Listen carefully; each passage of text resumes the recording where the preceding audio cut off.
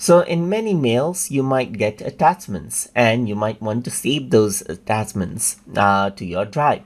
In that case, you can go around onto a mail that you have an attachment in. Let's say, for example, I'm going to go around and double click on this particular mail right here. And here you can see that I got this attachment right here called invite.ics.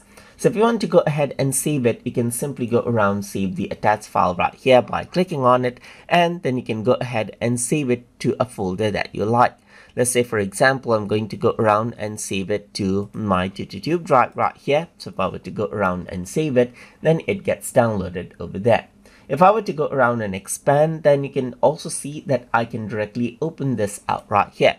Let me just go around over here onto another email here with attachment right here, and you can see that I got this PDF file right here. So if I were to go around over here and open it out, then it opens the attachment out in another tab, as you can see right here. So apart from that, you can also see that you can go around and detach this out right here.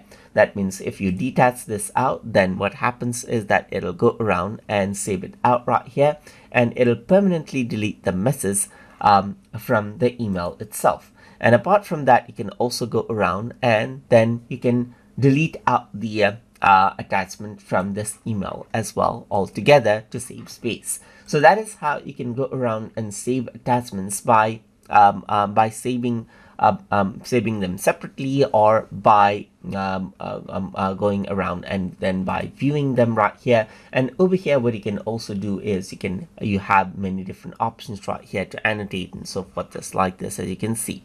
So hope you guys learned something as always, and as always, please like, comment, share and subscribe.